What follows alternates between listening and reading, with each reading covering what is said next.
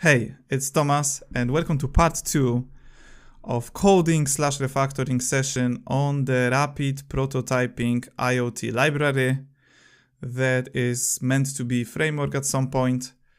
And by the way, this is day 39 of 100 days of code in IoT challenge. Let's get started.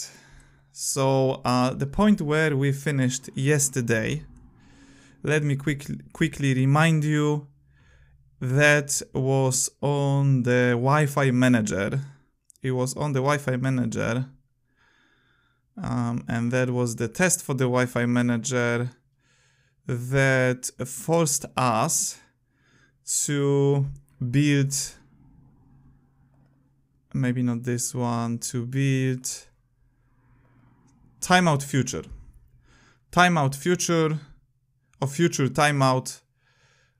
Which is a specific type of future that is getting rejected if the underlying future is still pending after a certain amount of time. Okay, so I have explained the plan for the implementation. It is now already done and I'm gonna go through it, no worries. And as far as I remember, I also had the names for the tests, right? Now I have the tests implemented as well. But yeah, as you can see, so what we had is the timeout future. It resolves with underlying future value if that future resolved before timeout, right? So that's how it works. So the timeout future takes another future. And if this taken future, right, the underlying future resolves before the timeout or rejects before the timeout, the timeout future is just going to return, like either resolve or reject with exactly the same result. However, on the pending part, if the given future is pending after timeout, then the timeout future is going to reject, right? So this whole future created out of this timeout future that took the other future, right, is now going to, like, you know, contain part of the behavior of the underlying future and the part of the behavior that rejects after timeout. Okay, so that was the point of introducing this timeout future, and I had to introduce it because on the Wi-Fi connection, on the method connect, we wanted to have a timeout as it was before in the core library. We could specify the timeout, after which, regardless of the outcome, regardless of the result, the connection attempts stopped, right? So that's how it worked, and I just wanted to retain this functionality, and I've managed to do it. But yeah, I'm gonna go through it. However, before, another reminder on the main objective of this whole refactoring session, right? So for those who haven't watched the previous part, I strongly recommend to do so, because without watching the previous video, it's gonna be hard to move to understand what I'm doing, understand all the steps that I'm doing, right? But maybe not all of them, because I'm gonna start refactoring another class, a new class. So on that, at least, you will probably understand it if you watch the future videos about the futures, I mean. Okay, cool. So yeah, main objective, switch to futures on everything, right? So on the Wi-Fi manager, on HTTPS client mainly, and on the set clock. And additional steps, move all the code to common UniUno library, which is this the rapid prototyping library that I'm building, and add unit tests where possible. Also doing that already in progress, right? We tried to do sort of TDD yesterday, and a switch to auto typing, because this is about event dispatcher, to auto guess the types that you provide to on and once methods. But yeah, we probably, if we have time, I'm gonna show you how to do it. Okay, right. So these are the goals. And now let me show you what I've changed to yesterday's code, because off camera I did some extra work to speed everything up. I don't want to have too many videos on this subject of coding, refactoring, and building this IoT library. The reason simply is I would like to start building some, nice, cool devices, but still I would like to use that library that's gonna speed up my development. Yeah, but let me go through what I have done. Okay, so on the timeout future, because I've already started this subject, now what we have is I figured out how to solve the problem with the millis. So if you remember from yesterday, the millis function had to be passed here to the create timeout future, and this is not very convenient given that millis is existing on the Arduino environment, which is the embedded environment, right? It is existing there, and there won't be a case ever where there is no millis function, okay? And I had to do a small workaround. So there is some additional, block of code that I had to add to the production code, something I don't usually do and I don't really like doing, where, when you have the case where you have unit tests forcing you to change the production code. I'm not saying it's bad. I don't know much about how this is professionally done with embedded programming, but yeah, I've got mixed feelings about this. Anyway, what I've done is this workaround, and I have a native folder in here with the native millis function. So yeah, I was thinking for all those native functions, all the native objects as well, I could create a separate library with sort of mocks or like something that imitates, like imitates the behavior that happens on the board. And that was the first step. I did some experiments, to be honest, with the other libraries out there. There is one library called Arduino Fake, but I think that was too big and complex. Maybe not complex, but yeah, just for my simple case with millis, it was a too big library to be used. And also that introduced a different mocking functionality. So that, yeah, I felt like that just, introduced more confusion. So I didn't go that way. Right, that was, by the way, that was off the camera, so you haven't seen then, sorry. You haven't seen this, sorry, but, that was the decision I've made, so now the code is gonna be a bit clearer, okay? So yeah, so we've got that millis thing here, sorted like that, and that's also what I've changed in the future tests. So for the future tests, I'm using, that was... Oh yeah, that was for the test. So yeah, for the test, I'm not really using it. I could use it, but I'm not really using it. I just passed it as a function somewhere there. Let me show you. It is here. Okay, it is here. Right, so I pass it like that because apparently if you include it in the production code and in the tests, I mean this native millis HPP, I had an issue with compilation, with the linking. So something that seems like PlatformIO issue. So I just for this particular case, I wanted to move on, so I did it that way. So we have a small duplication. Right. Okay. So yeah. So the timeout future is ready, and we have one template specialization to handle the input, the void input. And this is because when you create this new future, which is a timeout future, you need to pass the poll function. And if the I is non-void type, the input is non-void type, you need to take this parameter here. Or otherwise, if the I is a void type, then you are not allowed to do that, right? Shouldn't be done like this. So there is no input here in the brackets. So that's what I've done to specialize this, and the rest is all the same. Another thing that you may have already spotted is this new static method reject on the... sorry, that's not this one. No, that's all fine. Because yeah, I introduced reject on the future. I'm gonna show you in a second. So there, this is all fine. That's just a standard reject on the async result, right? So yeah, what happens here I think I've already explained it, but yeah, let me tell you. So if the timeout is given, then there is a future time, right, that is determined, that is going to be assigned to timeout time, and that is captured by the poll function in the next future, in the future that we return. And then inside this function, we run millis, and that millis from the actual time is compared with the millis plus the timeout milliseconds, right? So if the millis reaches that time, right, and the future, the underlying future, the one that we have given to this function, is still pending, we reject.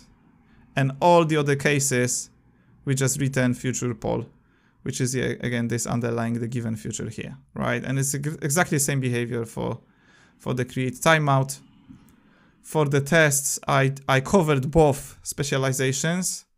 So for the resolve, I've got, oh, here is the new static method on the future. So let me show you in a second. So yeah, so here I create timeout future, two timeout futures, right? One is with the void and int, the second one is int and int, to cover two specializations. And yeah, I just, you know, I wait for those futures to be not pending anymore, and then I check if they are resolved and the value is expected, right? Because they should immediately resolve. So that is the case that resolves, right? So this future is resolved already, and that's why we should get resolved, right? The timeout functionality shouldn't take place. Okay, and yeah, for this one, for the static method, I created them as sort of the helper methods to construct, you know, already rejected or already resolved future quickly, easily, right? Because, you know, it's really a matter of just passing an output for the I mean, this is really an input for the sorry, no, that's output. It is about just, you know, constructing a future that captures the output and resolves it immediately, right? So this is like immediately resolving future, and this one is immediately rejecting future, right? But, you know, for this case, you need to pass error instead of the output. There is no output, it's an error, right? So this is what I introduced there. So it's easier to just construct immediately resolving future. Why this is the case? Yeah, one reason is this one, right, in the tests, but there is also reason for the production code. There's something in the production code that I've done. So it's not just for the tests, okay? Yeah, so that was for resolve. This one is for this is the timeout error case, right? So as you can see, we have pending. It's gonna be always pending, right? So we're creating a timeout future, and here we pass create future, okay? Create future is also new. It's also something I introduced, a helper function that allows you to create futures without specifying the generic types, okay? The generic parameters, because they're gonna be auto-detected based on the callback function, on the C++ lambda function that's passed here, right? Because if the function, if the poll function, the lambda C++ poll function given to the future returns async result with a specific type and take a specific argument like here, it is going to extract those types and construct a future with them. So let me show you how I've done it. It's not super clear to read yet, because yeah, I need to read a bit about refactoring and making the meta programming code clearer, right? More clear. So this is essentially, it's really just reflecting what I've done with and then, if you remember from the future, from the videos about futures. So here I'm just using this function traits to check what is the first argument that is given to this lambda C++ lambda function, the C++ lambda poll function that is given to the future, and the result type, right? Some extra work had to be done around the number of arguments, and I had to create my own trait to extract the result type from the async result, right? But I'm not gonna bother you with the details on that. What you need to remember is this one is the easiest way to create a future, okay? To create the future based on polling, right? So you just pass the poll function here, right? And yeah, for this case again, right, we return pending. So this future is never gonna resolve or reject, and this future is not going to resolve or reject either. But because this was given as a future to the create timeout future adds this extra functionality that rejects it after the timeout, right? And the timeout is set to 50 milliseconds. So that code should just run for 50 milliseconds. And after that, we should get is rejected as true, and get error should return the error future timeout, okay? Right, and the last case for create timeout future is just rejecting before the timeout, right? So if the underlying future rejects before the timeout, we just reject with the same error that it's been rejected with, right? In this case, it's just expected error. So that's what we confirm in here, right? So I've done that, and because I've done that, I also, yeah, by the way, you see I changed the format a little bit, so it's not future_test anymore. Now it's future.test, okay? So that's one thing. Show me a Wi-Fi connector. So Wi-Fi connector is not Wi-Fi manager anymore. I renamed it because I thought, you remember the event dispatcher part. This is completely separate. That violated the single responsibility principle, I think. And there should be a separate class or separate function that keeps, you know, track on the status of Wi-Fi connection and tries to connect if it's disconnected or something like that. So I removed that piece of functionality from there. I still keep this this facade, which is now adapter. So I keep it, right? Yeah, that's a bit tricky, right? You see, it's using virtual methods, and I did some research on that. There is a huge debate whether to use virtual methods in embedded environment or not. And they slow the code a little bit. The code is a little bit slower. There is more processor cycles, I think, when you use virtual methods. But because this is a prototyping tool, and I'm also trying to improve, but not immediately, right? I don't need to read, you know, books about what is the better solution before I implement that. So I decided to just, you know, stick to the solution I started with, right? So we're gonna keep this Wi-Fi adapter, and I've got this ESP8266 Wi-Fi adapter where you pass Wi-Fi class and Wi-Fi multi, and they just, you know, sort of like proxies them, but, you know, bring them together at the same time.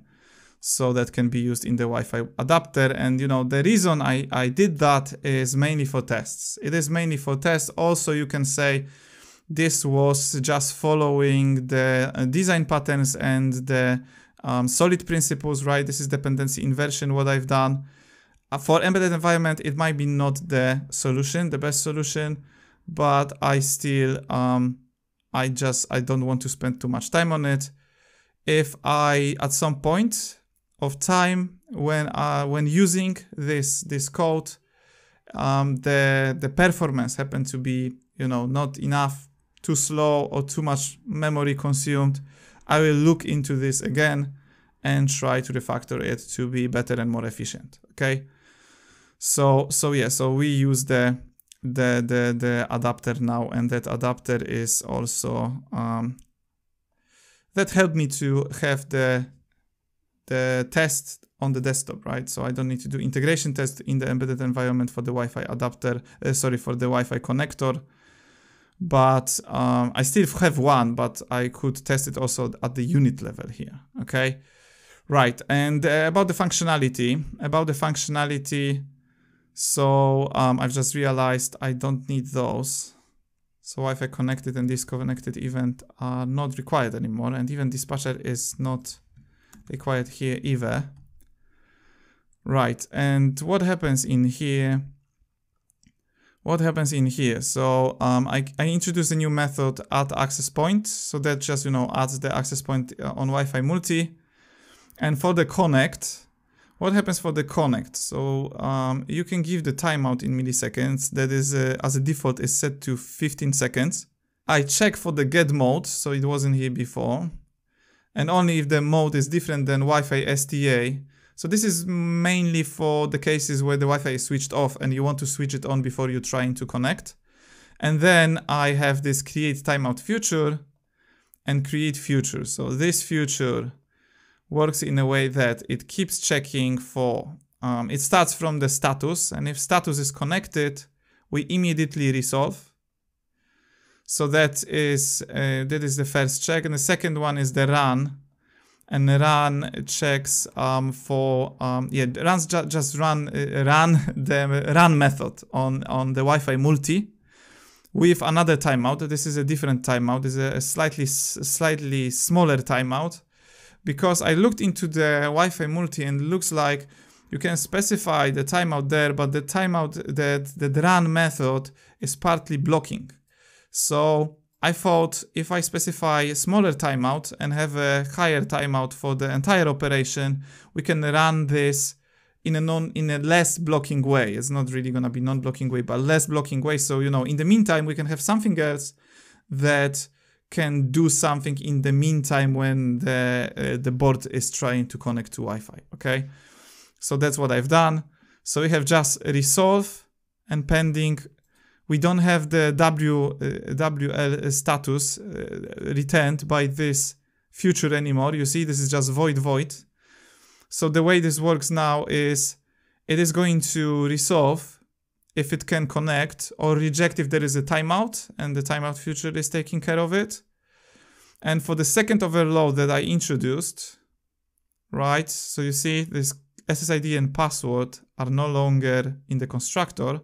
You can add them, you can add the access point either through the add access point method, or you can run connect where you pass SSID and password. And that just, tries to add the access point. That can fail if you provide invalid SSID, for example, too long, or the password is violated or something like this. It doesn't mean it's incorrect for the Wi-Fi. It's just like when it's completely wrong, when it's in a wrong format. And then we reject, right? And otherwise, I just do this connect and just, follows this process, okay? Okay, and for the disconnect, I just this is like a simple proxy to the Wi-Fi, okay? It's not the perfect implementation of the adapter pattern. I know that maybe it should be introduced when in the moment where I add a support for the new microcontroller. So I need adapters for the different microcontrollers, but that was done for the sake of the tests. And yeah, I'm gonna stick to it. Yeah, I said it too many times already. So yeah, let me just explain the test, how the tests work, and we can move to the code and start implementation finally. I see it's over 25, it's almost 25 minutes. So I'm talking too much, right? But I'm just trying to explain what I've done and how this library is going to work, okay? So yeah, so Wi-Fi connector tests, you see this Wi-Fi adapter mock that we have in here. And we have few cases. So we have one case that test connect resource if Wi-Fi is already connected. Okay, let me show you which part of code that covers. So that's the Wi-Fi connector, and that covers this bit of code, okay? So this is where we already connected, so it should resolve straight away, right? So that's what it covers. So we expect get mode to return Wi-Fi STA, and we expect the status to return connected, and then we expect that the future is resolved. Then we have test on the connect resolves if Wi-Fi is not already connected but manages to connect. So that covers this bit. Okay, so if Wi-Fi run returns WL connected, then we resolve. So again, just checking for the, setting the mocks and expecting the calls to get mode, to status, to run. and we expect the future result to be resolved. The next one is test connect sets Wi-Fi mode to Wi-Fi STA if different mode has been set. That covers this scenario. This is just additional piece of functionality. Maybe not the best place to be in the connect, so a subject for refactoring later, maybe, right? Bit violates the single responsibility pattern. And this test connect rejects with timeout error if Wi-Fi connection cannot be established. Okay, so this is the case where we have a timeout. So for the status, we just return disconnected, and for the run, we just keep returning disconnected. So it's never gonna connect. We expect to get rejected timeout, a future timeout. And this one is, it checks the credentials provided, right? If the credentials are correct. So that's this bit, right? If this returns true, so we have a correct credentials, and this one is for the incorrect credentials. So that covers this bit that returns the rejection, right? And this is it. This is essentially it, what I have done. And I also moved the logging here, so it's easier to debug now. And if I have to debug, you will see I will be using a log library. So nice. So yeah, is it? Oh, this is not really it. Sorry, this is not really it. I also added integration test for the Wi-Fi connector that runs in the embedded environment. So I've got this covered as well. The way you specify the SSID and password is through the build flags. Okay, so build flags, you need to pass the flag for test integration, and for the SSID and password, this is how those integration tests are run. So we've got this constant in here, right? The compiler one. So that's what happens, and we have the callback mock, and this actually runs in the board with ESP8266 Wi-Fi multi with the adapter. So it's sort of also testing the integration with the Wi-Fi multi and the built-in Wi-Fi, the ESP8266 Wi-Fi class. And here we expect the mock call that is here, right? So we expect the Wi-Fi connector connect with the SSID and password. We give 60 seconds to connect. And I expect this future to just, call some callback once it's done. And I do this approach with the yield, checking for the pending and while, and we do assert true if it's resolved, right? So we cover all of this. So it's sort of like integration, because it also checks if the and then callback has been called, and the future result is resolved, right? So that covers a little bit more layers. It's not perfect though. This is not perfect because that shouldn't be on the loop, in the while loop. That should be done with the executor, but we don't have executor yet. I'm going to implement that once I finish with all the classes, okay? So yeah, so to prove that those tests are working, I've got my ESP8266 connected here to my computer, and I'm going to run all of those tests. So I'm gonna do PIO test, and let's see if these tests are gonna pass. So we're running the desktop first, and remember I changed some code so that might influence it. Hopefully the result is gonna be success though. Yes, okay. So you got passed. And now it deploys the code to the board.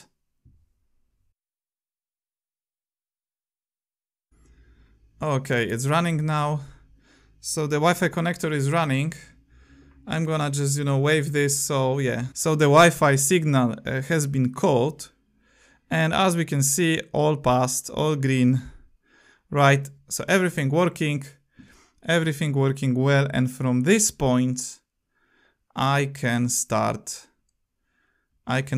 doing, implementing the features in the next piece of functionality. What we're gonna pick as the first one is set clock. Why set clock? Because it's small and simple functionality. We can even write the test for it, right? So how the set clock works at the moment, it works with the use of timer, but is callback based, okay? So to get notified that the clock has been synchronized, right? Just a reminder, this synchronizes the clock with on the device with the time server. So we will get the actual date on the device. And when this happens, the callback that you pass to this function is going to be called, right, with the boolean. And you can also pass the timeout with milliseconds. So the boolean was to tell whether it's been synchronized or not, right? So the true meant synchronized and the false meant, you see, not synchronized after the timeout. So we're going to turn this into the futures, right? We're going to change the return type from void to future and get rid of the onClock set. So let's start from creating the test. Let's think if we can run this in the native environment. Probably not because the config time, I'm pretty sure that doesn't exist. That doesn't exist in the native environment. So I'm not gonna take that risk again. And we do the embedded environment straight away. So this is gonna be more like an integration test. I'm not really gonna call it integration yet, but we'll see. It's probably integration because we also test the code from the, yeah, maybe it's better to call it integration. So we will have something like set clock. Remember, I'm changing the convention to underscore, so that's gonna be set clock dot integration dot cpp. Okay, so we have set clock integration cpp and Wi-Fi connector. We're just going to copy most of the functionality, most of the includes and the compiler specific code. So MOX probably not, Wi-Fi connector no, just Arduino, gtest and time.h that is gonna be needed, right? And if at the end. Right, so this is an integration test. This is an integration test, and let's think about the test cases here. So this one also gonna be with the timeout future. So we'll have one future that has this as a poll callback, right? But instead of returning true or false, there's gonna be pending and the resolve. So potentially this could be void, but I wouldn't make it void. I would make it returning the actual time. That would be nice, wouldn't it? To return the time t maybe. Time t as the return type, right? That's unsigned long, so I think that's long, okay. So I think this is just the number of, that's probably the epoch time after synchronization. So that's something we could do, and let's do it. So here I'm just gonna do test. I use the test macro, and I'm gonna do test set clock and test it. Right, and what cases we've got here? So one case is gonna be maybe the positive one, right? The positive scenario. So test it synchronizes with time server.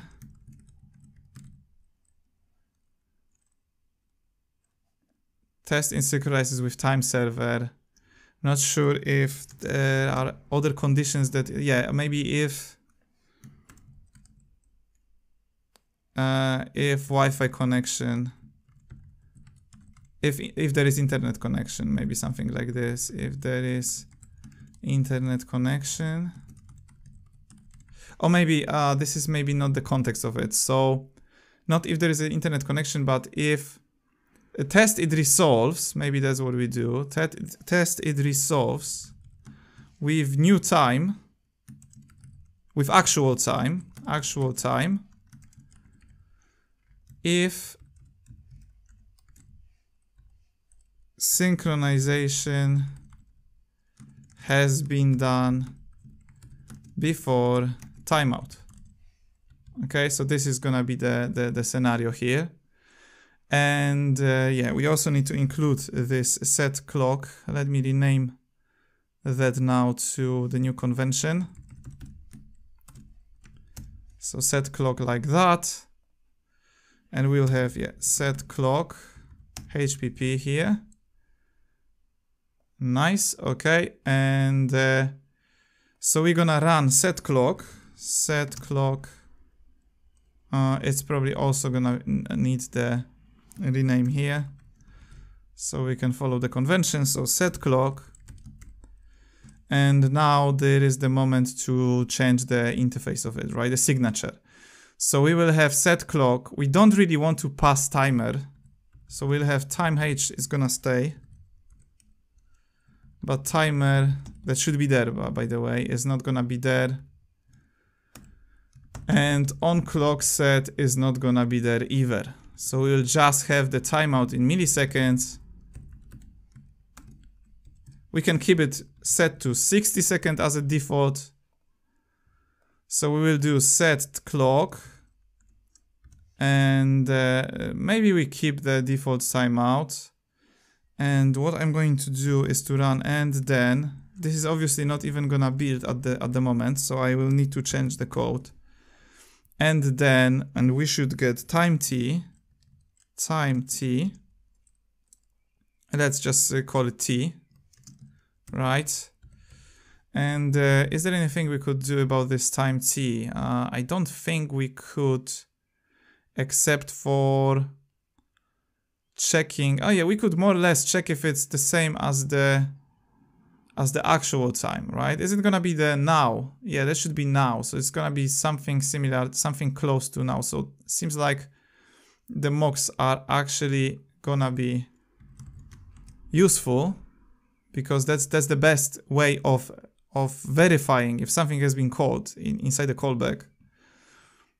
So in that case, what I'm gonna need to do is to use this one again, but this time is going to this is going to be called with you know what, I'm not sure if these tests are really, the test files are run separately. So I may need to rename the callback and callback mock, but we'll see. Let's see if we get an error in a second. Right, so call is gonna take time t. Right, so that's the difference, and here we're just going to create the callback mock. We're going to pass it here as a reference, and I'm just gonna do mock.call with t. So this is what's going to happen.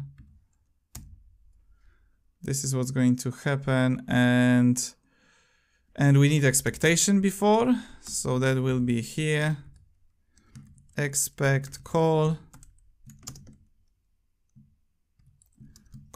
and that is mock call. We need to use the so that's gonna be here using namespace test. I can't remember, testing or testing. So that's testing, and we want to check if it is the same as yeah, that's roughly the same. So I need to do the something that I've done somewhere with the timeout already, or I have with the timer, or not. I don't have the timer test in here, do I? Yeah, not sure why it's missing, because I remember implementing it. Oh, it's probably on a different branch. It is on a different branch, so I need to look into the documentation.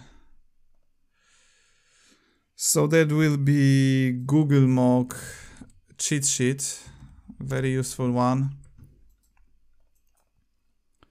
Because we need to verify two conditions at once. So that will be on the, is it here on the, or the cookbook? Maybe it was a cookbook. Hang on, multiple with in range. Okay, then we have something like in range Let me check what is in range.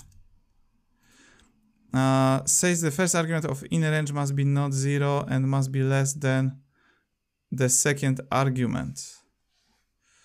Okay, so maybe we could do in range. Let me try to do in range. So you do in range. In range. Is it something like that?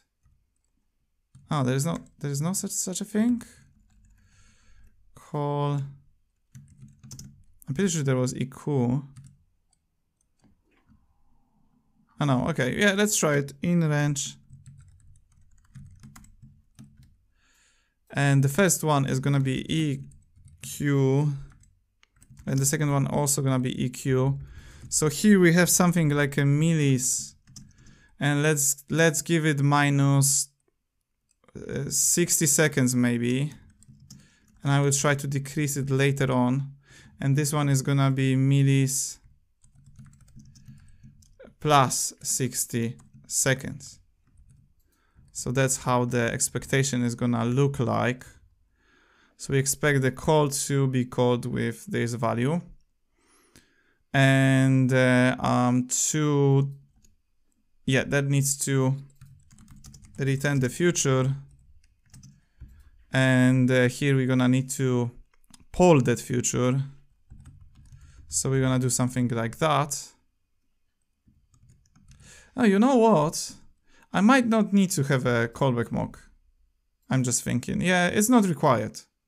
Because now when we resolve with the time t, I could essentially check it here. So I will have a simple assertion. So assert EQ, and that will be on the future, the result, get value. I need to deference it though. And the second argument, the expected one, is going to be... Okay, so this is where it becomes problematic, isn't it? Right. So I'm not sure how to specify. Oh yeah, there was something. Asset greater equal. We can do something like this, right? Assertions. So we have asset. Is there such a thing as an asset? Oh yeah, okay. Not equal, equal.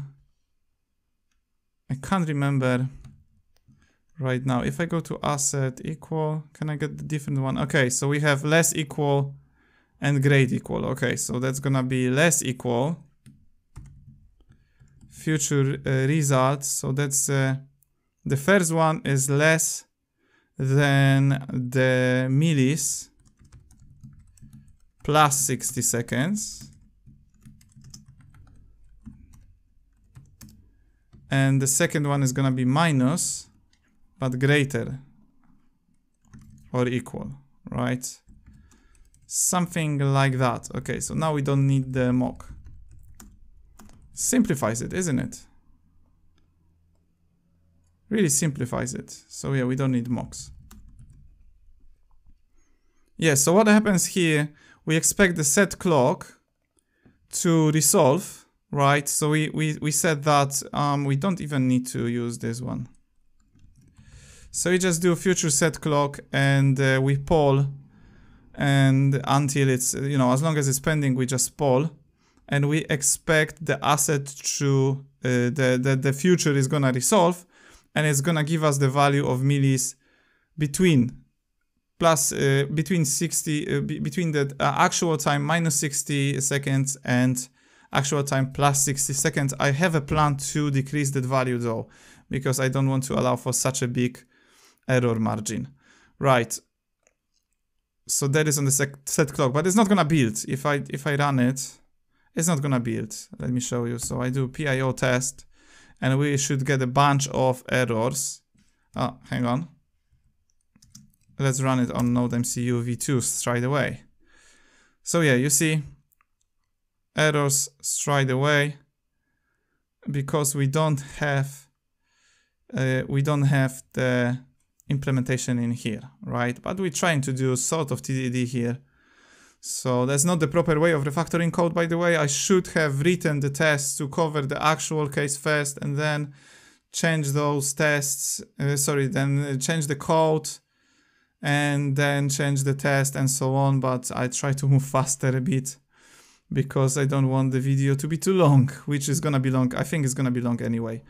So yeah, so we have unsigned long timeout and we're waiting for the NPP timesync. You know what? I can take advantage of the logging library here if you want to debug if you want to get some debug information. So let's do something like this. Waiting for NTP timesync. And then instead of set on loop, this is where this is where we're gonna have our future, right? So we'll have return, create, and that's where I need to include those two things, right? So we'll have create timeout future, and I will have just future HPP. So first one is create timeout future, okay, and what is inside is gonna be create future, and create future is this bit. It's this bit. That's gonna become the polling function. And that is something we don't really need. However, for the create timeout future, right? So this is the bit on the timeout future. And this is coming, this is the bit for the create future. It ends here, right? And here we have the create timeout future, and we can pass as the second argument the timeout for that future, right? And the timeout is going to be exactly the same like the timeout millisecond that is being passed to set clock. So timeout milliseconds, okay? Okay, this is not the best formatting, to be honest. Ideally, I would change that. Yeah, let's see what I can do about it. Yeah, I don't like how this has been formatted to me. Anyway, we don't need on clock set. That is not the case anymore. Yeah, we still get time t now, and we compare the now against the 8 hours, 16 hours, right? In the future, isn't it? Maybe it's probably. And now, yeah, we got the time info and everything. We would like to have some debug information, so this is not a bad idea to have something like current time debug f. So that will be current time, and this is I think it is the long, isn't it? What is ASCII time? ASCII time is just char, so it's s. And the new line. And that's something we can pass in here. So we'll get some debug information, right? And the main change to turn this into a poll function is to return for the true. It will be async result time t. Void and time t. It doesn't take any parameters. And that will be resolve. And we're gonna resolve with now. That's what we're gonna resolve with. And the other option is just async result void time t pending. So this is still pending, okay? Nice, okay. So that's what happens. And that doesn't take anything because it's the void, right? You see, this is the void. Cool. That should do the job. However, I could add some extra information as well for the trace. This is where the trace comes useful, so we can keep track on the now. Right, we can keep track on the now potentially. I'm not sure if it's really required. Maybe it's not really required. We don't need to have information about now. I'm gonna remove it later, but let's do it so we'll have some more visibility during the test. So I will do trace f, and that's gonna just be something like synchronizing time is, and that's probably time t is long, isn't it? Yeah, so that's gonna be probably it's L. I can't remember, never remember the flags. So that is trace F and now. So we'll see. Okay, so that's the set clock implementation. I need to change the return type, that is to this one, and the test is ready. So we can give it a go. We can give it a go. But if I give it a go, the test is gonna fail after 60 seconds because the time cannot synchronize if the Wi-Fi is not connected, isn't it? So to really be able to synchronize the time, we need the Wi-Fi connection. We need the Wi-Fi connection. Has been done before that, so that needs to, if there is Wi-Fi, if there is internet connection, and synchronization happens before, synchronization has been done before timeout, okay?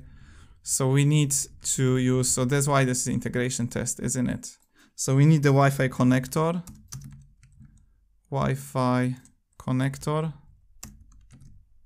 right? And the Wi-Fi connector needs to be created. So let me have a look at this one. And we have Wi-Fi multi, Wi-Fi adapter, Wi-Fi connector in this order. So I should have started from the negative scenario, to be honest, so that would be easier. The test would pass right away. I could have, like, you know, just run them now and they would pass. They would have passed. Anyway, so we have a Wi-Fi adapter, Wi-Fi connector, and I need the includes. Yeah, that's something I'm not sure how to approach. Whether the timeout should be, whether the set clock should be self-contained, because it's not really possible to synchronize the time if the Wi-Fi connection is not there, isn't it? But on the other hand, if this is more like self-contained with Wi-Fi and everything, if you want to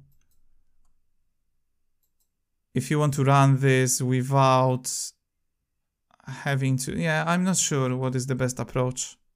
Maybe you can tell me what is the best approach on that, right? So set clock, should it connect to Wi-Fi? I mean, it needs internet connection, so that maybe it should connect to Wi-Fi internally in here. But yeah, maybe I could do some overload in here. So set clock and connect, or connect and set clock, something like this. Yeah, I'm not 100% sure. I think maybe it's better if I keep it more atomic.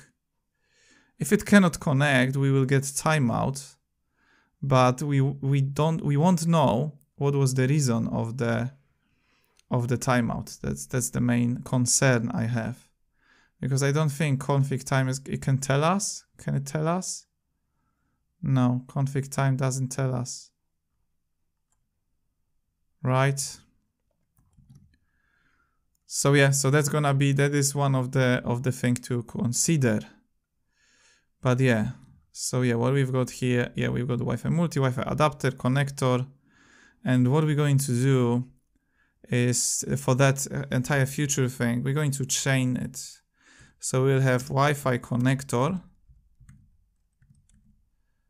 which is not here for some reason. I don't know why. You know what? That should also be possibly here. But I don't know why it doesn't see Wi-Fi connector. Should be connect, and then we should do set clock. Right, the connect resolves with void.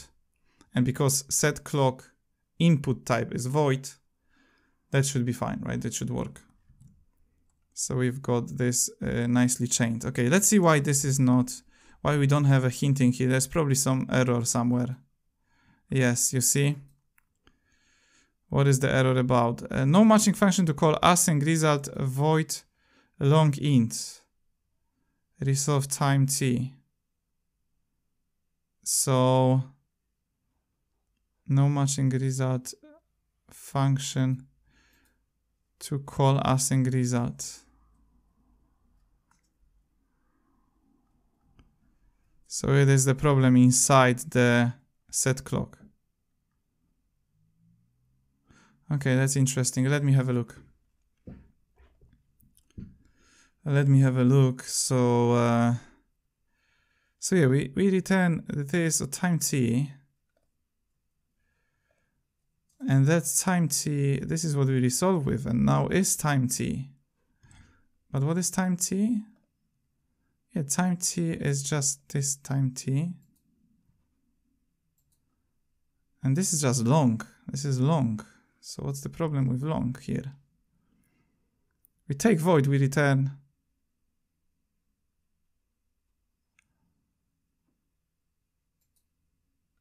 This is weird.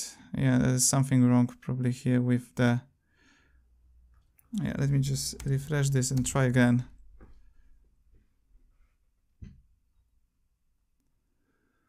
So what we've got, no matching function for call to async result void and long int resolve.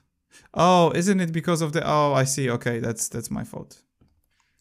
Async result should look like this. Oh no, the bad formatting again. Yeah, it should look like this. So now it should probably be built.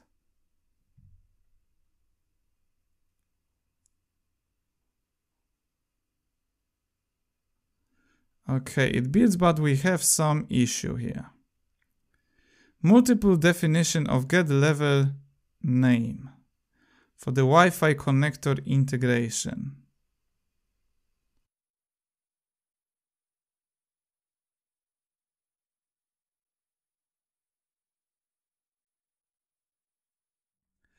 Okay, it took me 2 hours to fix this issue, and then I spent another hour solving a different issue with the set clock, and I have no idea what it was. I fixed it now, but I have no idea what it was. It wasn't just working, and so I went like... At some point, I had the identical test. There was a test, right? The integration test of set clock. At some point, it was almost identical to Wi-Fi connector, but it was still failing. So what I did a copy paste from Wi-Fi connector and then changed the code, and now it's working. However, there was one change I had to do to set clock. So let me show you this. Yeah, I didn't want to, like, you know, solve this on a video because that was, as I said, 3 hours in total, and that would be too long, way too long, right? So for logging, I just had to change, I just had to add a static in front of this get level name here and there, right? So that was an easy fix. It happened to be easy fix. And for the clock, so basically the issue was the device just restarted. The watchdog process on the device on ESP8266. This is a specific process that checks if the loop function in general is executing, right? A single execution of the loop is not too long. If it exceeds certain amount of time, then it resets the device, right? It just restarts it. So that's what Watchdog does. And for some reason, Wi-Fi multi was failing with scanning. So at that point, when you run this Wi-Fi run here, so that essentially that runs Wi-Fi multi-run, and that was failing, was just stuck, and that executed that was making a watchdog restarting the device. So one issue I have discovered, that was something I suspect it was one of the reasons. It was here. You see, I changed the code in here. So it was here, this bit, config time. If you run the config time before you connect to Wi-Fi, and that was the case before. For some reason, the Wi-Fi cannot connect, right? The Wi-Fi cannot connect, so what I've done to mitigate it, to fix it, is changing set clock to changing the implementation. It was something I was considering at the beginning, if you remember. I was considering set clock being self-contained, so connecting to Wi-Fi before synchronizing with the clock, and it turns out this is required if you want to synchronize the clock, which is not too bad. It's not too bad, to be honest, because what you can do is you can have an overload for if you don't want to pass the pointer to connector. There could be overload that creates all the objects, all the required objects, and just tries to connect. But yeah, that essentially this is how I implement it for now. So this test stays as it is. I had to rename it though. So we have test is synchronize the clock if it can connect to internet, and here it uses Wi-Fi adapter, right? And a Wi-Fi connector, and I pass it as a pointer. I also added the disconnect at the beginning, and the same thing with the Wi-Fi connector integration. So they that makes them independent, right? They always the tests start from the same state in the device. There is the same state in the device before the test is executed.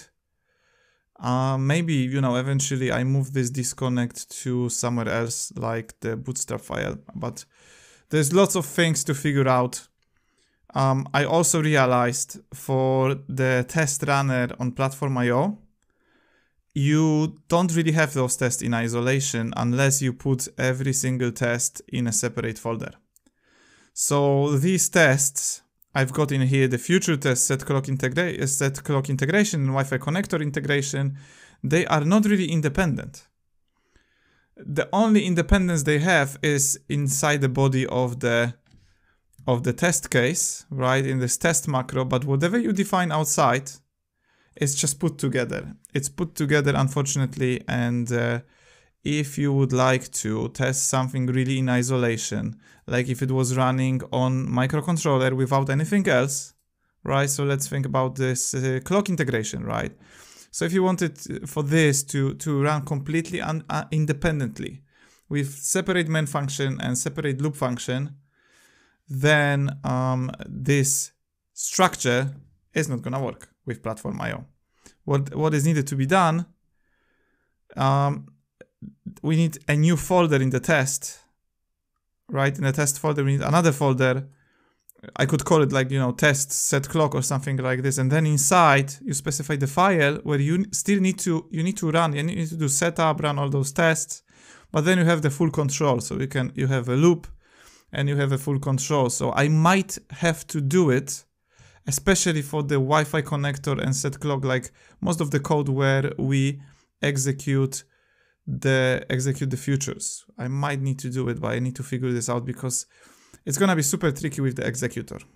Once I build this specific object that attaches the poll method as a callback to the loop, right, using the schedule function, the built-in, I think this is ESP8266. It's either ESP8266 or the Arduino framework function.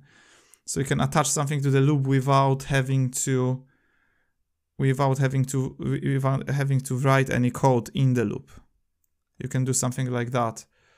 But this makes it sort of like running this in the test macro. I did a small experiment while fixing those issues.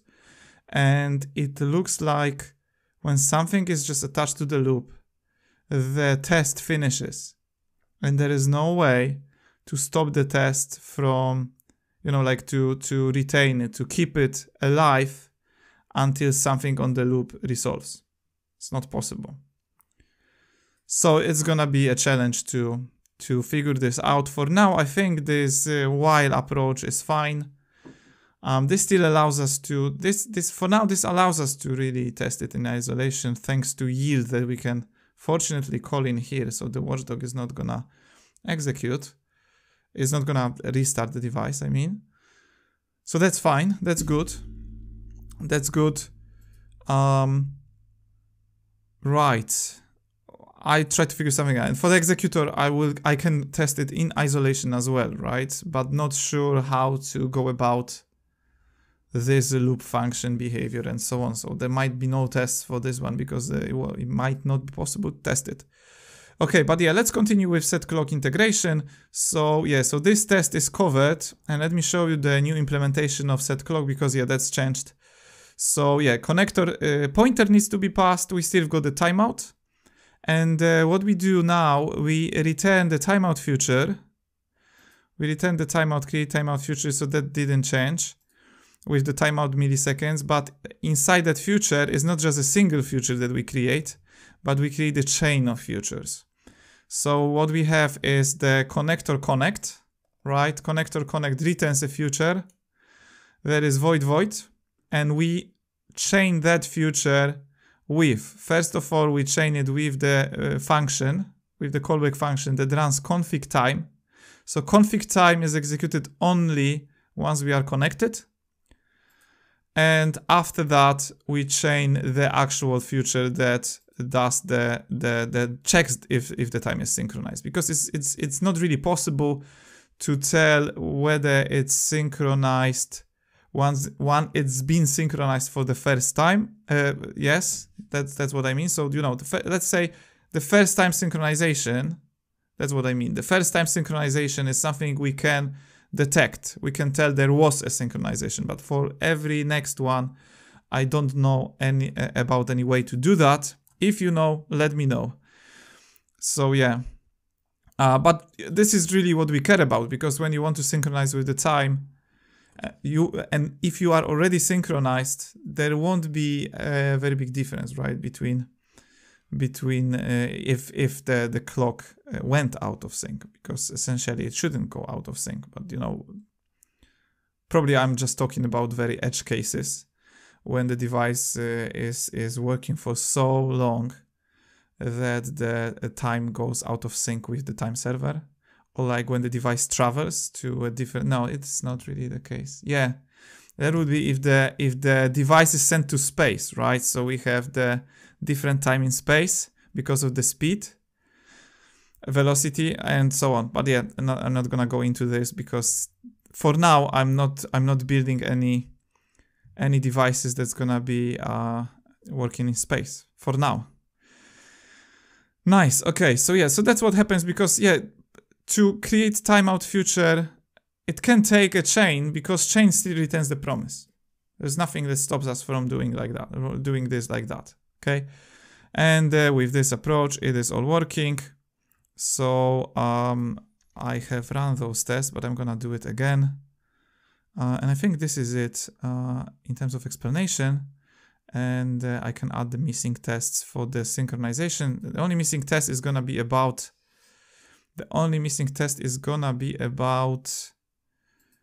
not being able to synchronize, and it's a very tricky thing to do, because essentially what needs to happen is, yeah, that's gonna be very tricky. I can try though, but it's gonna be very tricky.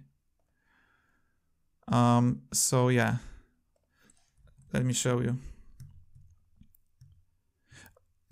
Yeah, I just realized there is something missing, because I removed the test case, the assertion that checks the result of the promise. So we will have something like this, get value, and let's see what value we actually get. So if I compare that with the millis, let's see what I get.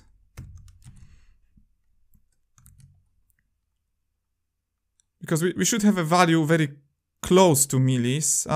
Will we? Does it even make sense? Does it even make sense? Because millis is really the value. Yeah, I don't think we can really test it, because this is like checking millis against millis. right? If you go down to like this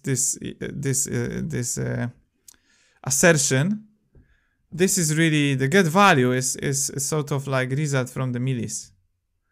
So milli still gonna be same like this one. So now I'm not really gonna go for this.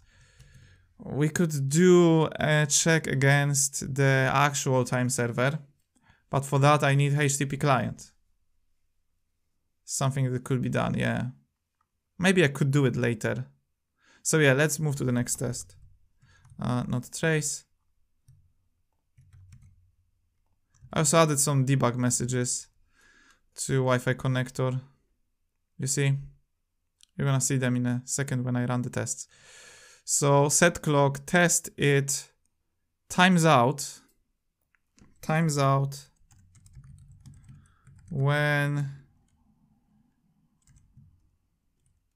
the time cannot be synchronized, something like that. And what are we gonna do for that? Let me show you. This is gonna be a bit tricky. So I will do set clock and pass Wi-Fi connector, but is it really possible to do it? I can try to put a very low value for the timeout. Very low, like 5 milliseconds or something like this. If I do that, there's a high chance it won't manage to do it, but that makes the test not non-deterministic. Yeah, I was thinking I could somehow, on the Wi-Fi connector, I could somehow disconnect it. But it is not really possible. Yeah, because that resolves. I cannot change the internal set clock. So not really possible. Yeah, what should be is rejected. Yeah, we try to add 0 maybe. If I add 0, I'm not sure. No, -1 is not possible because unsigned. It is unsigned. But if I pass 0, maybe could do something about it. Yeah, let's run it with 5 milliseconds. But I can try with 0. If I try with 0, I'm pretty sure that is gonna hit the timeout. So if 5 milliseconds is fine, I'm gonna change it to 0 and I'm not gonna run the test again because that takes too much time. Okay, it is running. Let me put this somewhere. Come on, okay. Waiting for NTP time sync, and that seems like, yeah, we should get a timeout when we didn't get. You see, something's wrong. Synchron. Oh, okay, that was the first test. Sorry, yeah. So that was the first test, and the second one. The second one also passed, so it looks like it is rejected. However, I've just realized if we put it at the beginning, so you make it the first test to run, there is a higher chance that the clock synchronization takes longer time. And I change this to 0. And now we should have, for sure, we should get rejection. And let's add another assertion. So we want to do asset straq, and that is gonna be future result get error. And that error that we expect to get is the error timeouts. I don't know what's going on with my ID. Again, so this is because I don't have the timeout future, create timeout future. So create timeout future, where is the create timeout? There it is. So error time still not working. Error future timeouts, error future timeout. That is what I expect to get. So we will get a simple timeout on this one. Okay. Yeah. You know, that seems like with this The error handling seems to me a bit unfinished. I'm just thinking right now because you're not really able to catch these errors. We could do with executor, but there is some missing functionality for the errors. Ideally, we would have something like or else, and then we could do something with that error, right? We could do something with that error. But yeah, I was thinking about it before, and that's gonna be super difficult to do with C++ and types and metaprogramming. Probably variadic template arguments. So yeah, that runs again. Let me catch the Wi-Fi. Okay, synchronizing with the time for the first time, is it? Yeah, I never know. Is it if it can connect to the internet? Okay, so that seems like it runs. Oh yeah, the cannot be synchronized already passed. So yeah, now it's gonna take some more time, but yeah, it managed to do it. And the Wi-Fi connector again, so it disconnects and connect again. Come on. Okay. Okay. So you see, that passed, and we have both cases covered now for the set clock. So set clock, I consider it done. Nice. Right. So what's left? What's left is the HTTPS client, isn't it? It is not working at the moment because I've done so many changes. I've completely broken the compatibility. So there is something that needs to be done. Okay, so first question is, can I run HTTPS client in isolation? Can I do it without can I just run it without the ESP266 with the embedded environment? Could I do it on the native? That's the first question. So I could potentially do it if I pass the set clock as a parameter, if I just take it as a parameter. And for the Wi-Fi manager, if I take the pointer to Wi-Fi manager, that would be also possible. And the rest, yeah, the rest is gonna be super tricky if you think about that. Because look, HTTP, for example, let's say I create, oh yeah, I will have to create adapter. And I don't think there are any virtual functions in here. I really doubt it. So let's see, client H, and any virtual functions? No virtual methods. I mean, sorry, virtual methods. No virtual methods. And does it inherit from? No. I see they have this as a convention on ESP8266. So there must be a reason behind that fact that they don't use virtual methods. So I can set my direction also to slowly get rid of the virtual methods I use and just replace them with the implementation, right? So HTTPS client, I don't think it can run in that way, and that makes it even more complicated if you think about that. Because to make a request, you need to have a server. So to build an integration test is possible. I would need to have a script, additional script that builds, that just, you know, creates a server, a web server on the local network. Ideally that would be HTTPS one. Oh, no, not easy to do. For HTTP easy, for HTTPS more difficult because the certificates are not correct. You know what? For this particular class, I'm not gonna write the tests. Not right now at least. I'm still aiming for having a coverage here, but let's just try to write it without. So we're gonna do a simple exercise. And that's also gonna be the last one because I spent too much time already today on it. So I try quickly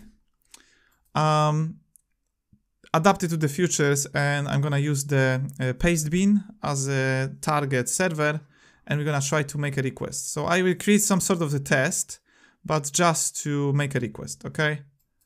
Just to make the request. And yeah, so that's how it's gonna be. Right, so let's just do it. I'm gonna look at HTTPS clients, gonna start from here. So body stream stays as it is. Body stream stays as it is. Okay. This is just a sort of adapter to the stream. Request builder, request, that also stays as it is. Request builder stays as it is. Yes, and HTTPS clients. So what we've got here is a search store. We've got a Wi-Fi manager, which is not a Wi-Fi manager anymore. And we've got a timer that we probably don't need. Yes, we don't need the timer anymore. So I'm gonna remove the timer from here. I'm gonna switch to Wi-Fi connector, because that's how it's called right now. Connector. And that would be set clock. That's also still required, but it's a different file name. Event dispatcher. No, we don't need event dispatcher. I don't think it's even used here. It's not used here anymore. Yeah, and read method, it stays. This one needs to change to the connector.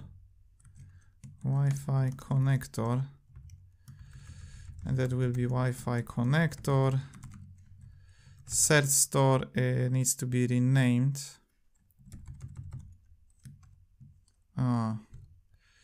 Yeah, except for this one. So I'm gonna need to change it here probably as well. That will be Wi-Fi connector. And that will be also Wi-Fi connector.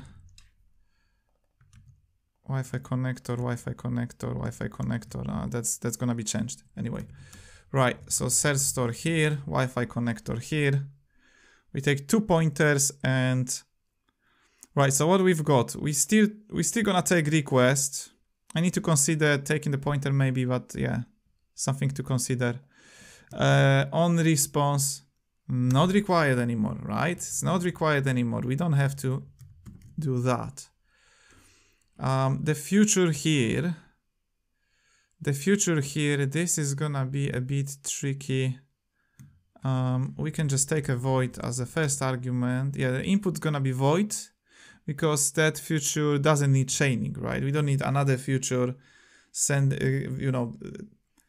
giving this future any value, so void, but response is going to be, and let me just quickly check what it was. Okay, there was just a response. So response is going to be the result here, okay? So we're gonna return a response. And what happens inside? So what happens inside? Yeah, that's gonna be refactored completely. So we will have this Wi-Fi connector that stays. And we don't actually need Wi-Fi connector because we want to synchronize with the time first, right? And for synchronizing with the time, what I can do, oh, you know what? We don't even need a Wi-Fi connector because we need to synchronize with the time, and synchronizing with the time itself connects to Wi-Fi. But okay, I see. It requires the Wi-Fi connector anyway. Okay, so yeah, I'm gonna take it as a function in here. So we will have something like std. Do we need to take it as a point, as a argument though? You know, maybe we don't. We will have a default one and a setter that can allow the developer to change that. So that's what I can do, but later on. So no, we don't. We're just gonna do this. So set. Sorry, that's gonna be set clock. Set clock. I probably need to rename this, right? Set clock is not the best name. Yeah, I later rename it to something else like synchronize the time or synchronize time, something like that. Because set clock can be misleading. And that requires Wi-Fi connector. So we have Wi-Fi connector. And we do. And then And then, and what we're going to get in here is, I think we can just run whatever is inside this thing, right? So we don't need to, could not connect to Wi-Fi. Ah, this is something interesting, isn't it?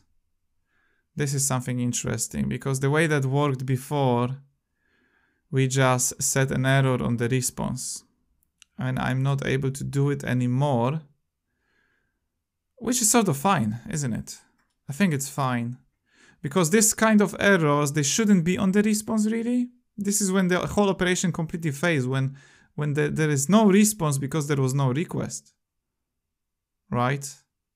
So that's fine. We're just gonna have our reject. Okay, but yeah, I need to figure out something about these rejects to have something like, you know,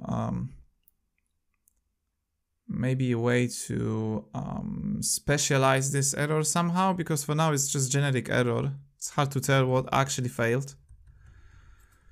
Okay, so that is not the case anymore. Already covered. Set clock, this is what happens. That also is not the case anymore. And we have this whole thing here, right, with the client and everything. Yeah, okay, so unable to connect, that stays. Okay, so that's what I'm going to extract from here. I don't need set clock anymore. And connect is not required either. So yeah, essentially what is needed is this bit.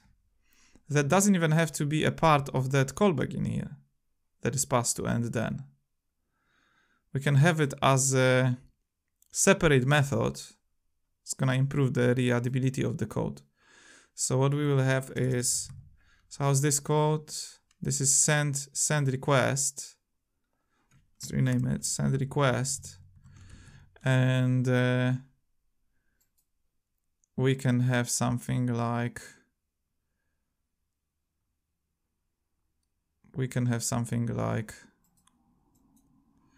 yeah, I don't really want to do something like try to send request, something like this. So try to send request. I copy all of this there. Probably that needs a response. Does it? Yes, it does need the response that we can copy inside. So that should be fine. Hang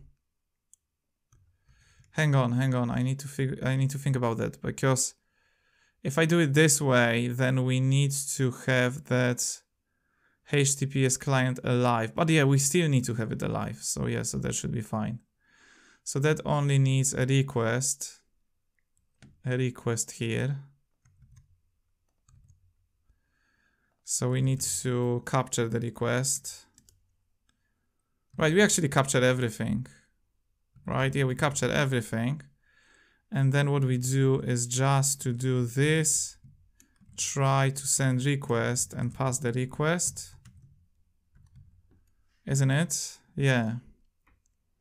Because this really is not oh, I see. Okay, so we still got the promise, sort of the promise in here. So we need to return that. We're going to return it. That's gonna return.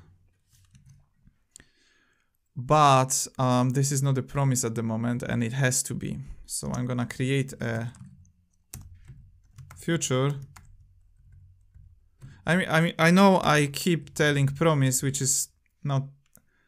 It is sort of the promise, but I'd rather call it future because it doesn't work in the way the promises work, right? If you do new promise in JavaScript, this function that you pass inside, I mean, you have two functions that you pass inside. You have the, I think this is called, oh no, it's one function executor that takes two arguments. One is resolve, the second one is reject. This behaves differently, so I call it differently as well, right? So create future doesn't take anything, and that returns the try to send request. And try to send request has a type of async result response. Okay, so that would be the one. We can also have error. We can reject at some point if we want to. But yeah, so what happens in here? So the client is created, the set store is set, the HTTP client is created, so that was the Wi-Fi client secure. We've got serial print, shouldn't be like that, so let's use logging. Let's use logging, so that should be,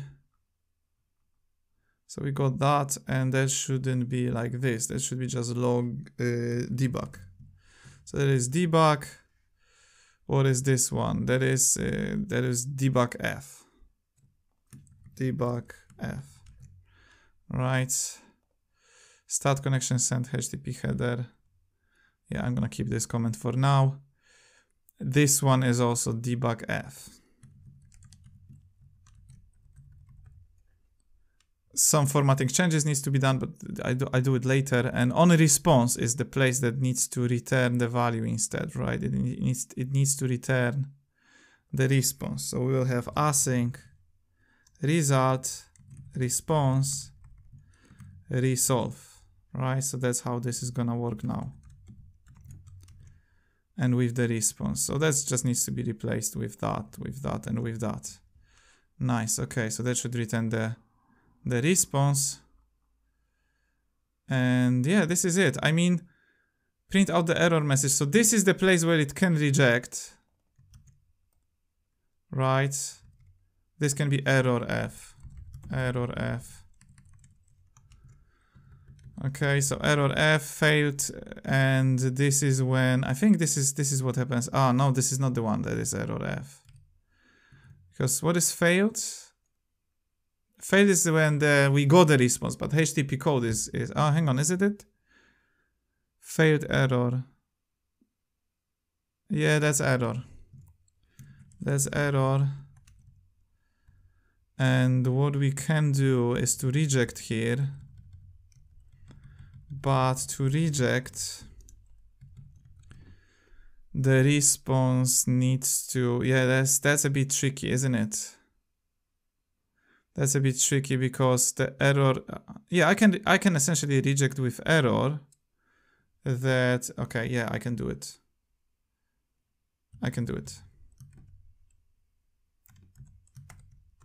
So they're just gonna create an error with that message, right? So there is rejection. And this one is unable to connect. I'm not sure why I have, hang on, which one is this one? No, it's the different one. It's this one, isn't it? When I can't establish the connection, yes. So unable to connect, that's also error F. And we should have reject. And that's gonna be error with unable to connect.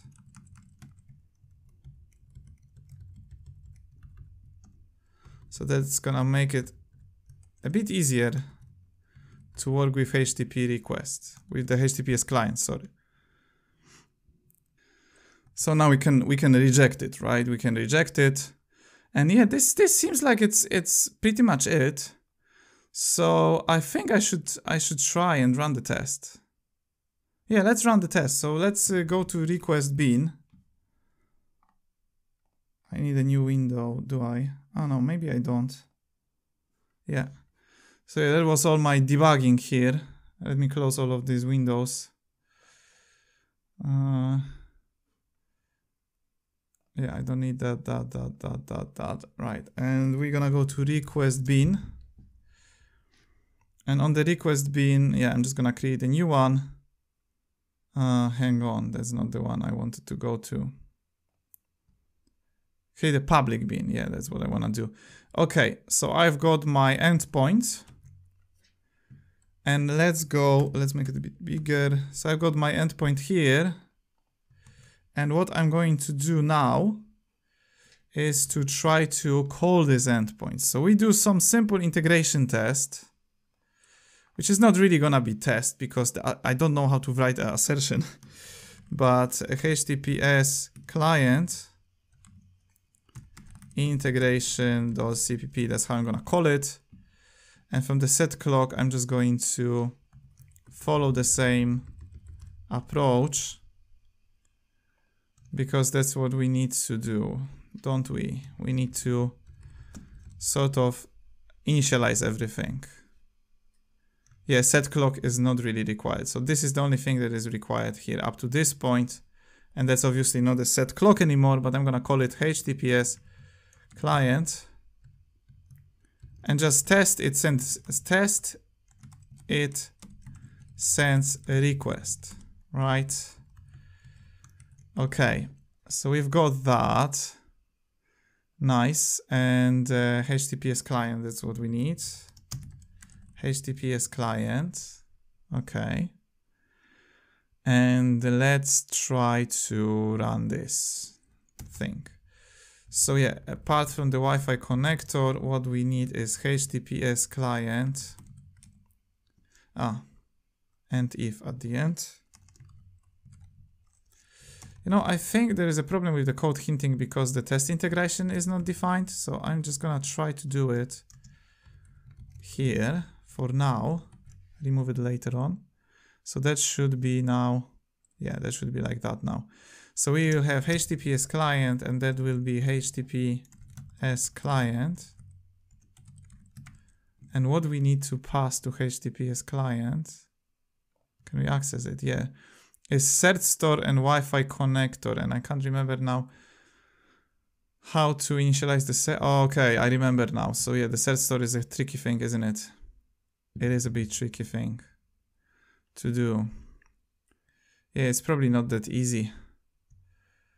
But yeah, let's try to do it anyway. So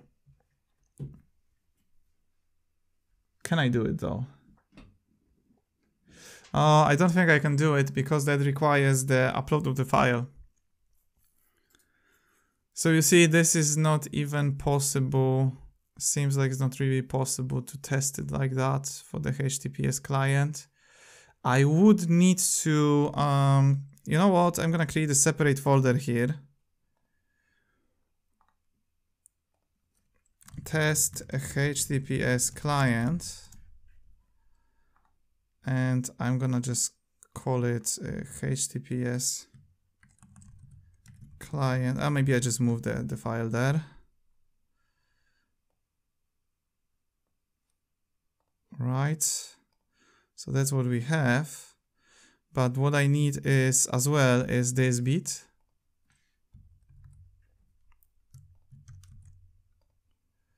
So we will have our test, but also this bit. Yeah, is it really possible? I could try to upload something to the spiffs and see if it can detect it. But yeah, for that I need to open my old project. So let me find that project. That project was, it was, hang on, open recent. So that can be, for example, HTTPS file upload, I think. And then in the main.cpp, yeah, I can do little fs stuff and everything. So yeah, maybe that can run here. Yeah, maybe that can run here. I'm gonna move it back. Because it seems like it's more work to configure the new test folder now than just trying to run it here. I'm gonna need spiffs though. Not really spiffs, but the file system. So yeah, but I have this covered. Okay, so yeah, the only thing I need to do is to create a data folder. Not here though. So that's gonna be data. And I need those certificates to be, yeah, I can't remember now what the command was. So that was docker. I can't remember now. Let me check. Yeah, there's search from Mozilla. And what I have to do, okay, I see now. This bit in the data that should return the... that is because I'm on the PlatformIO CLI. I need to change to ZSH and go to data here. No, what's going on? Oh, I have the Docker. Come on. Yeah, I need to switch it on. Okay, so that started now, and yeah, let's go back here and run it again.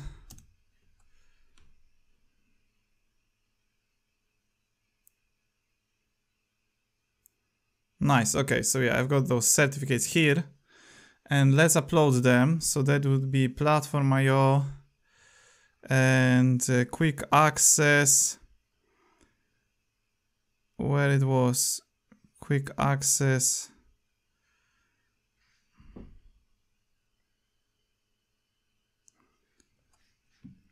No, the quick access that was here, it was Node MCU v2 and upload file system image.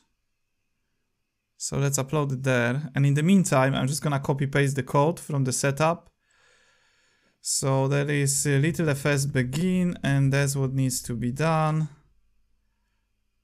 Yeah, I think this is it. Yeah, I got it. Okay, I'm gonna show you in a second. Yeah, it's not much. It's not much, fortunately. So that's what we need. So yeah, that's what we need.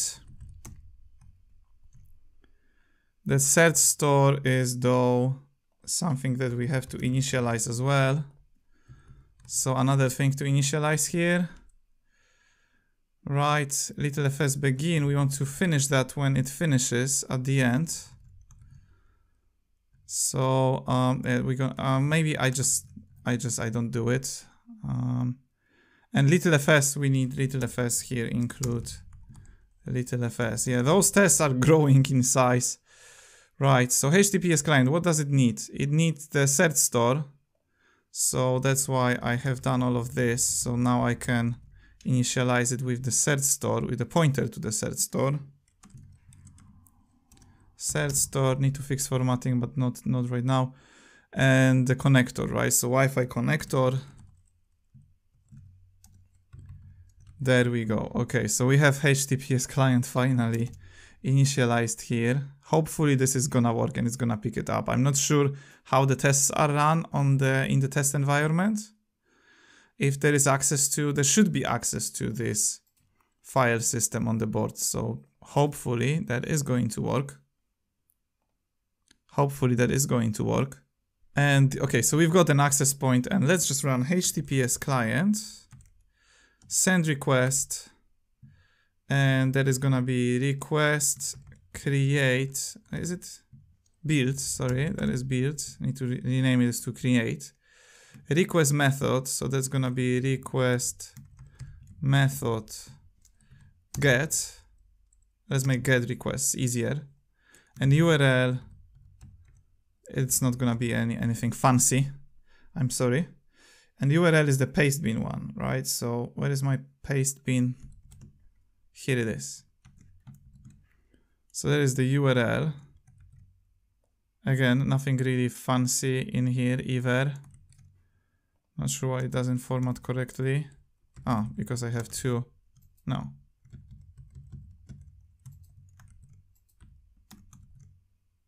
Okay, now it formats correctly.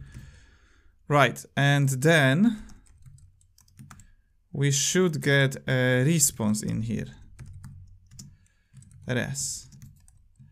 And that response, what I would like to do for that response is, you know what, I'm just gonna print it out. So serial, println, and response, what we want to get from the response. Just the body dot, can I do it? I should be possible. Body string, isn't it? Can I get a string? Read string, that was read string, C string, right? And let's just print out res.status code. Okay. Yeah, I'm running out of time. I'm not time. I'm running out of memory on my SD card on camera. So, yeah, my face might disappear.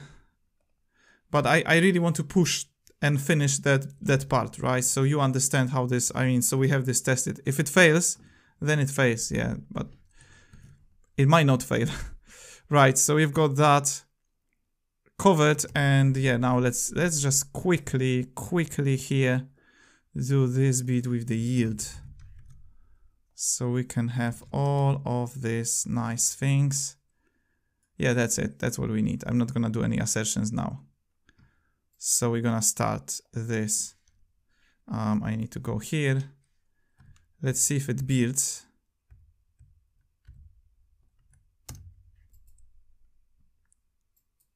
Okay, there is something wrong. Fatal search store, no such file or directory. Search store bare SSL.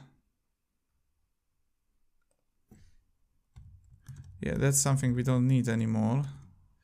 And we don't have bare SSL. We don't have bare SSL here, so I need to go there and just copy that. Set store bare SSL, come on. Let's add it here as well. Okay. Anything else? Anything else? Yeah, there is something wrong. So something with the future. What is wrong in here? No matching function called to void long int. Do we return anything except for the we need to return that. Okay. That needs to be returned. That needs to be returned. So return. Okay. What else? I think there was logging somewhere missing. Yeah. Again, there is something else in here. Function to call future void int and then future void. That returns a long int. Why it returns long int? It shouldn't. Oh, okay, I see. This is the thing. Yeah, that's another improvement. I need to add some termination in case of the is it the, yeah, again, that's the problem here. It shouldn't be set store. Yeah, there was a big mistake to rename all the occurrences of the search store. Right, and what else is here? Well, you can now return a statement somewhere. Yeah, that's what happens when you in rush. When you in hurry. And error expected token, there is something in here, surprisingly. That is probably due to some where this was actually executed. Here, unable to connect. Okay, that is shouldn't be error F, just error. Right. And here, okay, we need a. You see, never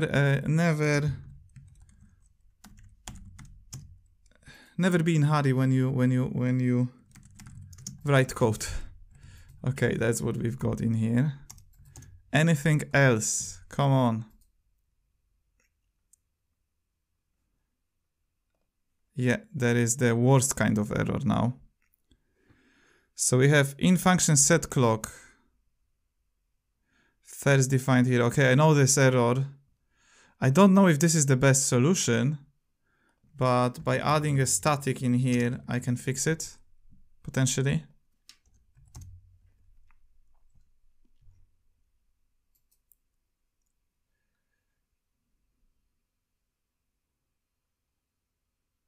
Yeah, this library is gonna need polishing at some point of time, right? Okay, now it seems like it's uploading, but I still don't believe this is going to succeed.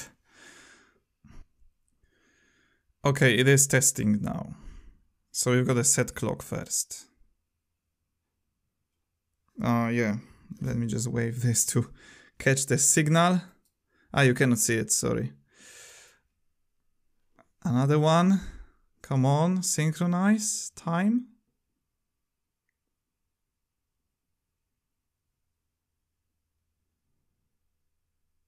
Yeah, that's gonna be okay. Now another one. So we've got our sends request. Okay, we don't have any CA certificates, so this is not gonna work. Okay, I'm a bit surprised now because, okay, so yeah, we see we've got the connection failed. We've got the connection failed error. Right. This is because there was no CA certificates here. And the reason is known, right? Unfortunately, there is no CA certificates. Yeah, I have an idea what I could do. And this is to create the new file here. Call it main.cpp. And just, you know, define this setup function and loop function. And yeah, just copy this what is inside that test integration into that main.cpp. I'm not sure if this is going to work, but we can give it a go. We can give it a go. So yeah, I'm gonna need to paste the Wi-Fi credentials in here.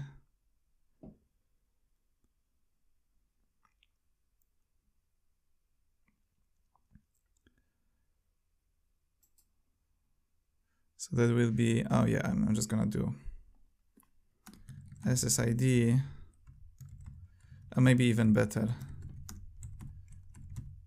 So there's gonna be SSID and password. And let's define them in here somewhere, right? So define SSID, my SSID, and define password. Something like that. Right, so we've got this covered. We don't need gtest or gmock. And I just try to compile it in a normal way. So we do that.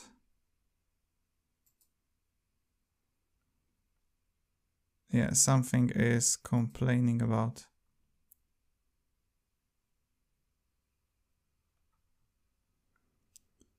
SSID redefined. This is because I've got SSID and... Okay, maybe I just call it SSID2 and password 2. Because we have a clash of names. That's something I passed in the builds at the build stage from the PlatformIO.ini. Okay, something also that is wrong, which is set store bar SSL. It's not apparently available in here, and I'm not sure why. Hang on, set store bar SSL. Yeah. This is from somewhere else. It tries to compile the code on native as well. So that failed, but MCU v2 didn't fail. Yeah, that's a bit tricky. Like when you have the tests, now to run the platform to upload, sorry, to build it, you just need to do PlatformIO run. That's the best one. So from here, PlatformIO run and node MCU v2. Otherwise, it's gonna try to build it on native. Need to find a way to not build it on native. Okay, so that succeeded.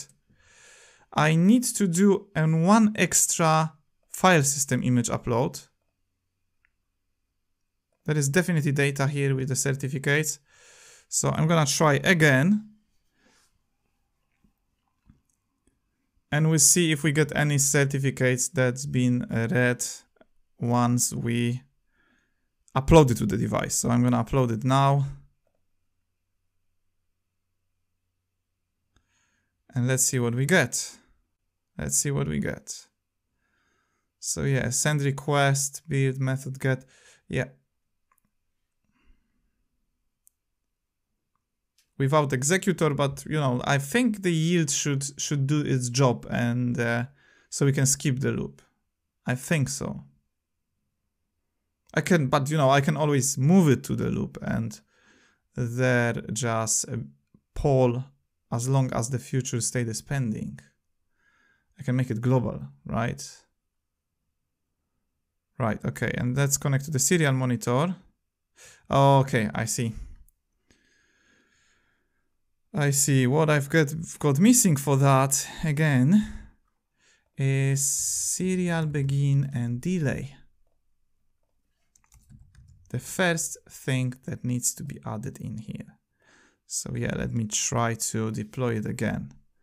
But this time with the serial monitor.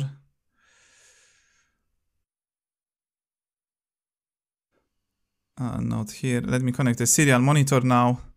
And I think I need to restart the device. There is no certificates. Why there is no certificates? Yeah, it's going to try, but it's gonna fail. For some reason, I don't have the certificates, even though they are in the data folder. Okay, you know what is missing? Little fs. Little fs was missing, and I'm pretty sure now, if I come back to the previous,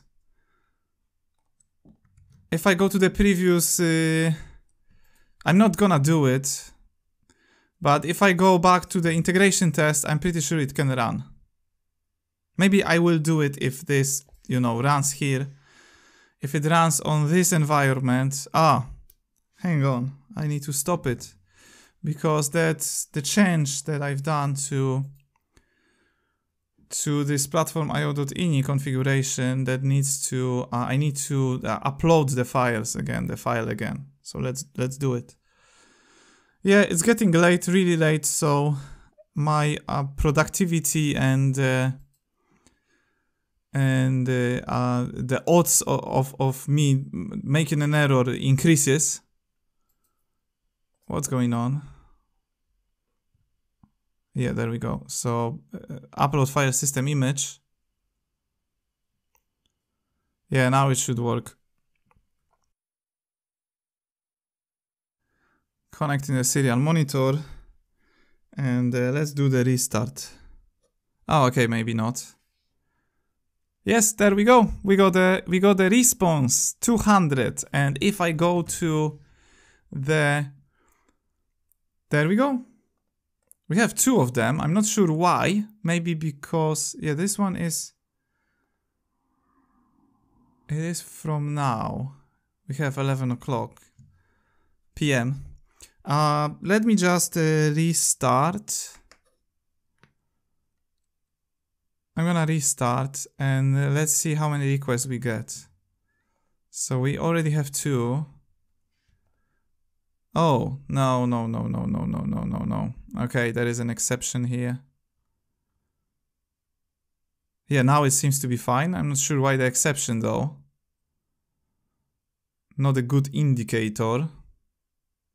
Yeah, now it's not really any way to tell if the time synchronization happened, like if it's still going or not, because I don't have any error log on that. So I'm gonna restart again and try to get the faster time synchronization.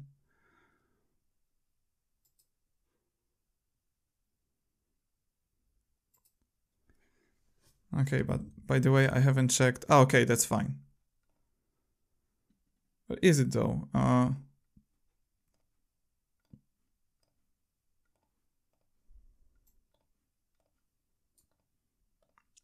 Okay, there is nothing right now. And let's restart it and try again. So there's no request now. We should get exactly one request. If we get two, it's something for me to debug. No, okay. So there is an exception here.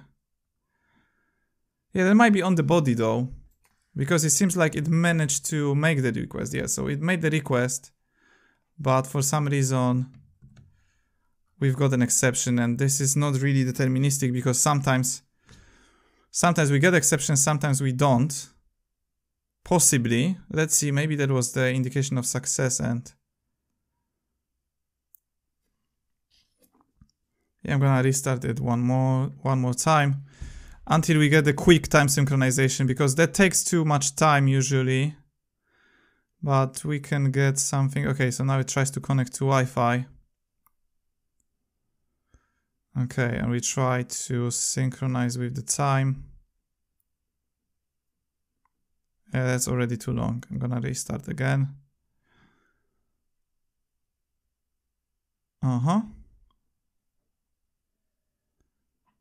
Yeah, I just need one quick synchronization, so there is no